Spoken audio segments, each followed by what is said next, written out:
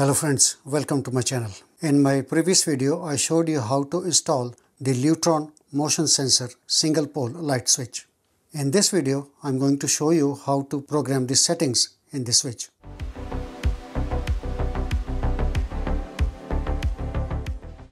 Unfortunately, in some models of this switch, the packaging does not contain the installation or programming instructions. They only come with this QR code that you need to scan, go to the Lutron website, download the instructions and then do the programming. The programming settings for the Lutron motion sensor switch can be divided into three main categories.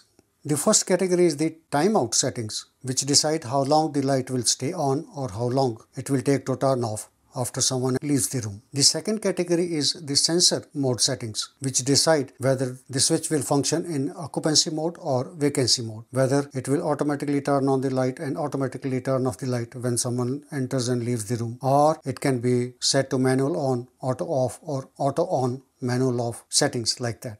The third category is advanced settings, wherein you set the sensitivity of the motion sensor or motion detector to low or high, and you can also reset all settings to factory defaults.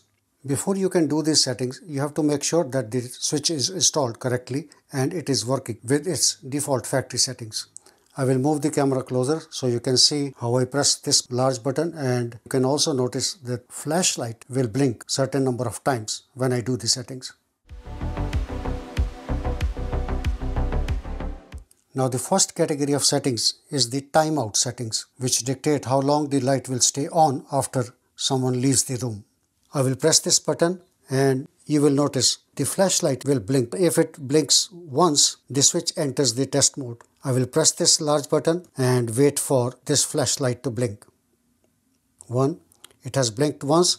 I will leave it now, so the switch has entered the test mode. You can move around and the light will turn on or off within 15 seconds. This setting is useful when you first install the switch to test it. Press the button again. Wait for this flashlight to blink twice. 1, 2, leave it. Now the setting is for 1 minute. That means the light will turn off 1 minute after someone leaves the room. Next, press the button again. Wait for this flashlight to blink once, 2 times,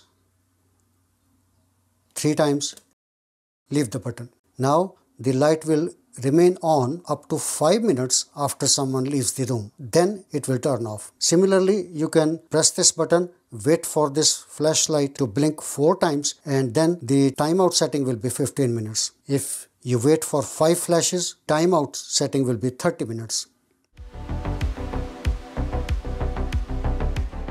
For sensor mode settings, I have to access the tab under this wall plate, so I have to remove the wall plate first.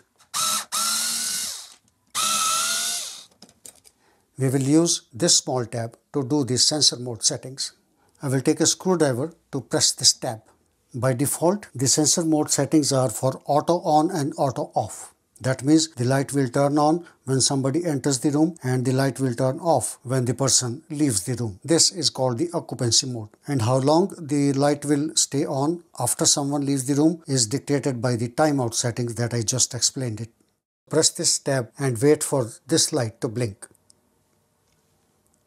1. Leave it. This is also the default setting. The sensor mode is now auto on and auto off. To change these settings to manual mode or vacancy mode, press the tab again and wait for 2 flashes. 1, 2. Leave it.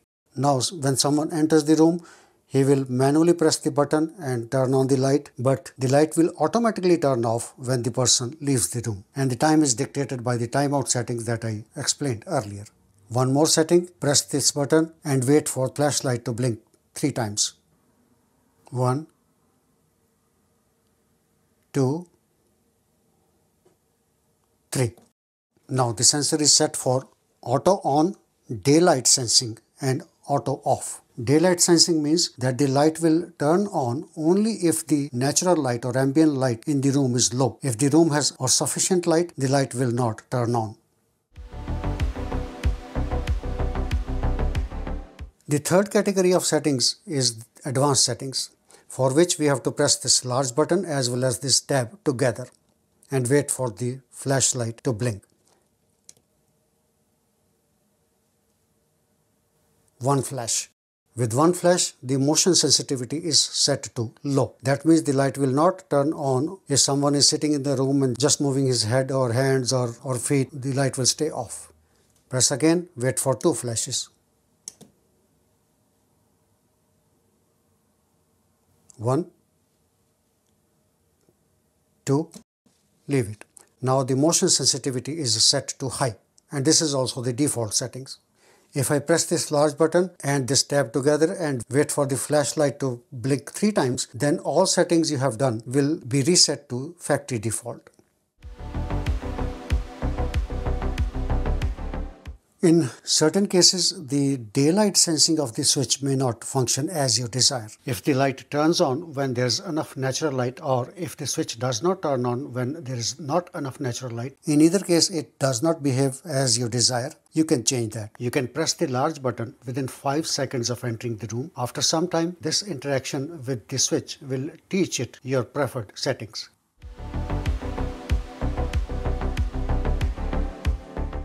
When all settings are done, you can go ahead and replace the wall plate.